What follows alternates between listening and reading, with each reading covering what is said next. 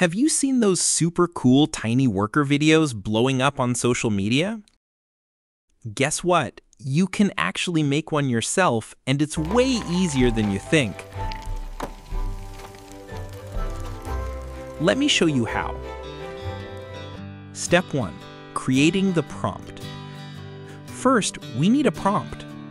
Don't worry, you don't have to stress about writing a complicated one, because I've already prepared my favorite prompt for you. The link is right there in the description. All you have to do is fill in one thing: the food or object you want the tiny workers to build or work on. It can be anything you like. Once you've got that ready, just copy the edited prompt,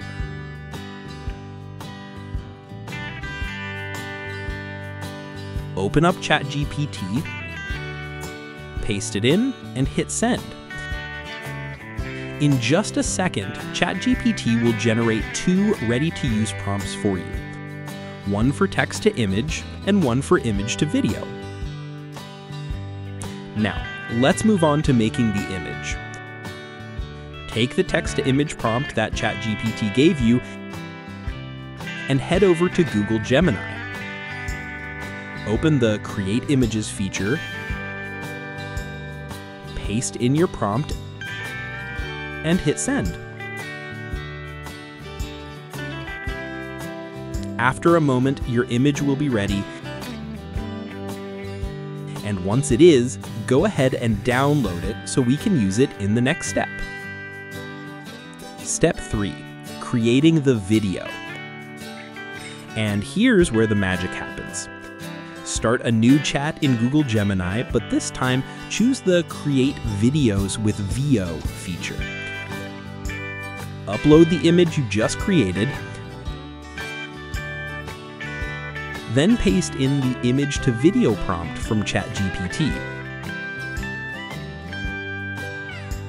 Hit send, wait a few minutes, and your video will be ready. That's it. Download it, save it to your gallery, and enjoy your brand new Tiny Workers video.